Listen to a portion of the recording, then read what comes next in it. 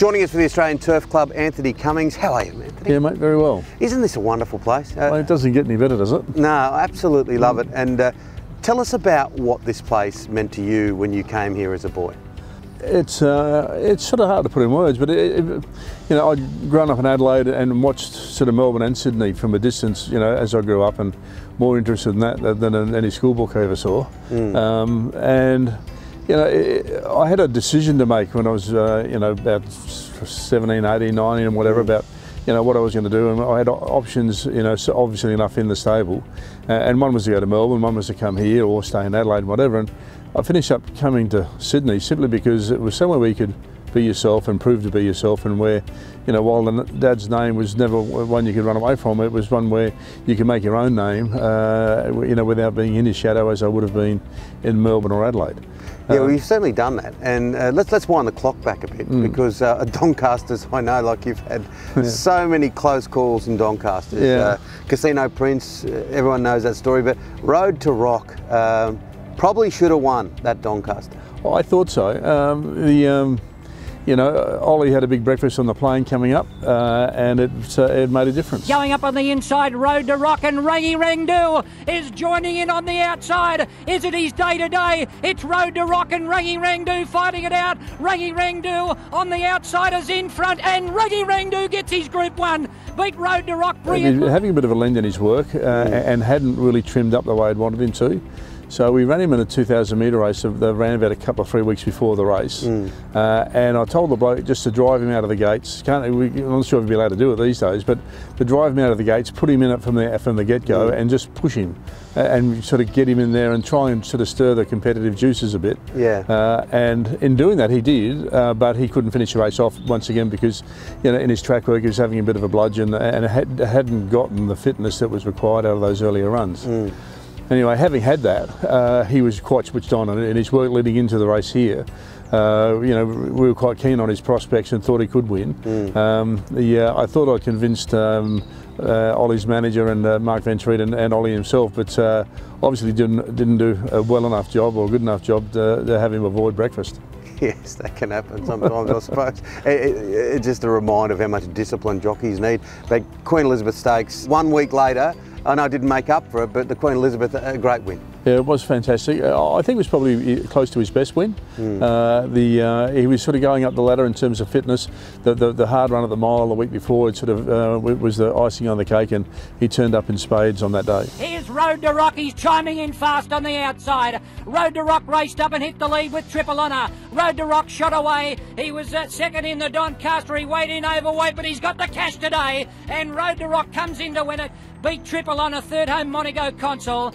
And he went on to be a great stallion. We only lost him a few months ago, but Beauty Generation in Hong Kong, that was one of your great business decisions, selling him up there. Because what, he won nearly 15 million Australian. Yeah, he's done really well. I mean, he basically did well for everyone who came near him. I approached the sales in New Zealand with a view about what I wanted from a Road to Rock, the sort of pedigree that I was looking for, and what became Montaigne here and Beauty Generation in Hong Kong was that horse. And he won first up for us at Warwick Farm, and you know, did a great job for us here. I think he only won the 2 races, but Group 1 placed. And then, you know, we got an offer that was impossible to refuse to go to Hong Kong. Godfather.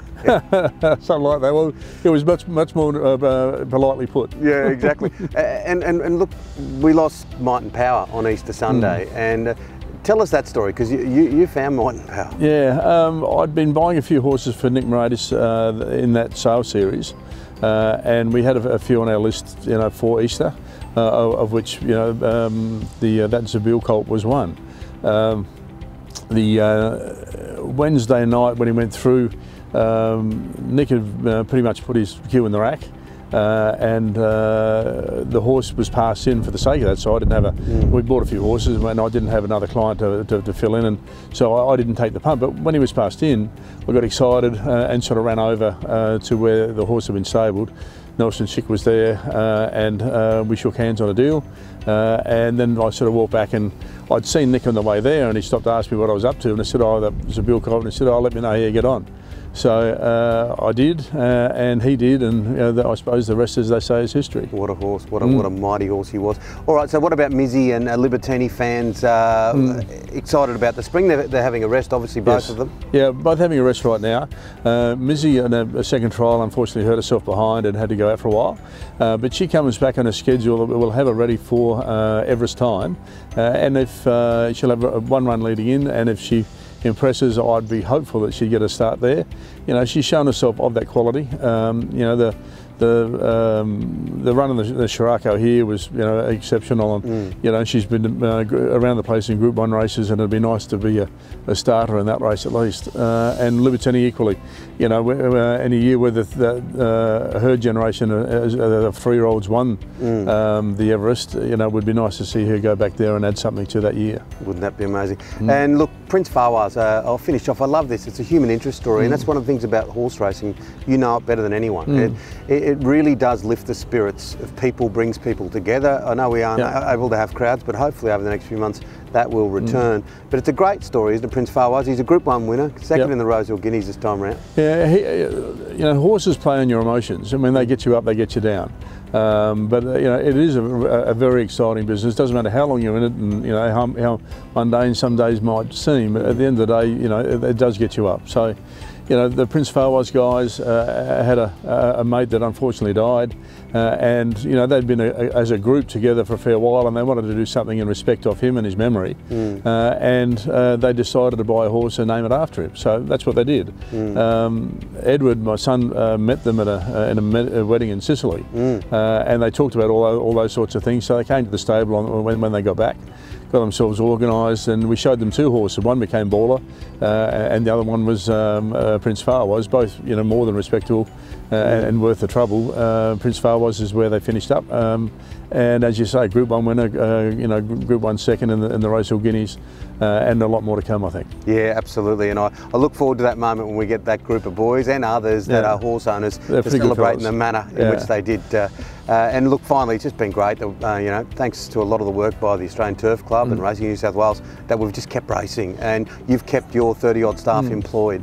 I mean, it's been a huge effort by the industry here. When you look around the world, and lots of places going through what Australia is going through, and to have the mindset and to just sell the idea to the authorities that we can do this, we can keep it going, keep people employed, keep the racing going, give people something to look at, and still maintain, you know, all the different regulations that have been put in place. So, you know, all kudos to them, and to all the participants that have lived by that in that time. Always a pleasure, Anthony. Pleasure.